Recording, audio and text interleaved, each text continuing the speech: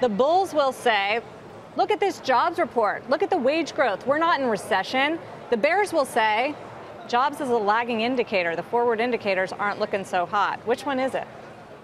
Well, it's all of the above. I think what's important is that we enter the year with some momentum. We still have that momentum. It will dissipate as we get into the year, and the Fed's going to need to deal with that. And that's one of the reasons why they slowed down the pace of rate hikes to 2 instead of 4 this year, and from 2 to 3 in 2019. I also think we'll probably only get 1 rate hike this year, and I do expect to see the Fed actually reversing course by the end of the year. But for now, the Federal Reserve can sort of put aside some of the criticism that they've gotten in the barrage of criticism and say, listen, we're responding to what we're seeing, and it's appropriate at the moment. And I think the idea that Chairman Powell will continue to monitor the economy and monitor financial conditions along with overall economic conditions is the key here. He's got to really walk that tight wire of saying, acknowledging what was a robust end of the year and things we welcome, wages picking up. That's just something you really want to embrace at this stage of the game.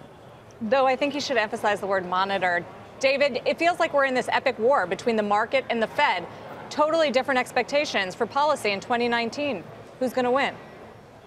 Well, I think the Fed may actually revise what they thought even from their December 18th meeting, because remember, what's happened since then is we've seen oil prices fall further. It now looks like inflation is going to stay well below their 2% target throughout 2019. Also, this decline in market values, I mean, one of the big problems they had is asset bubbles. Well, we've done a lot to reduce asset bubbles in the last 6 weeks. So I think the Fed may do at most 1 rate hike this year. I think that it would be justified for them to be more dovish based on how much the market has fallen because of market volatility, because of lower inflation.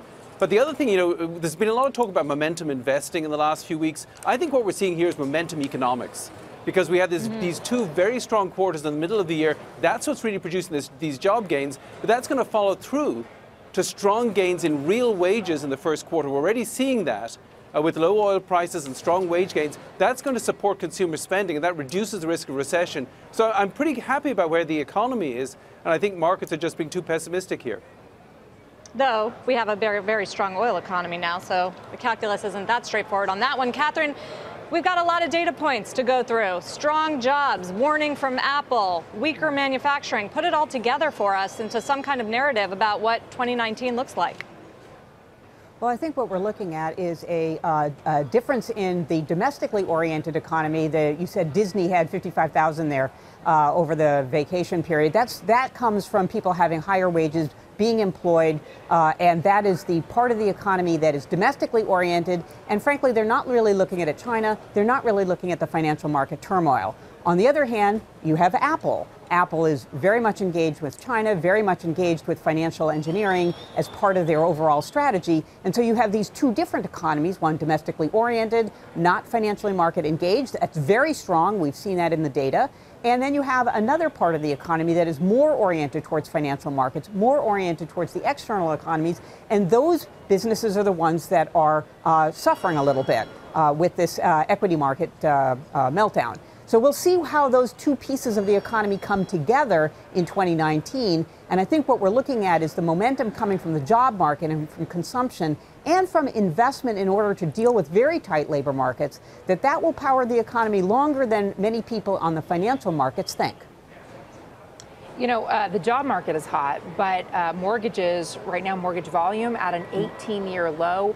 And when you have people checking their 401k balances right now, it may hit them in the gut where it hurts, that instead of feeling wealthy when they look at their investments in the stock market, instead they wonder, should I spend the money on vacation right now? We're a consumer economy, Diane. Where do you see consumer confidence playing out in 2019? This is really interesting, is where the biggest movement in wages has been at the low end of the wage spectrum in recent years.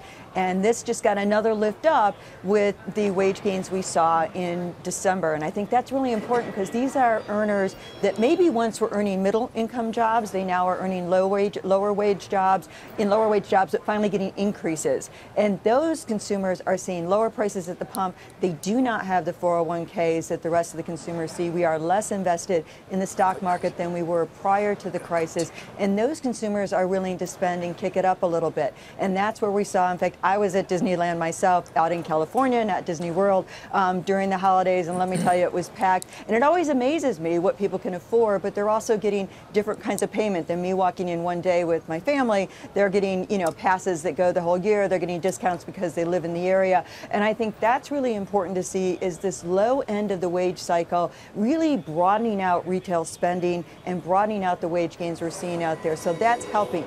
On the downside of it, we'll see whether or not we can really hold that together in the face of this international wave that's negative.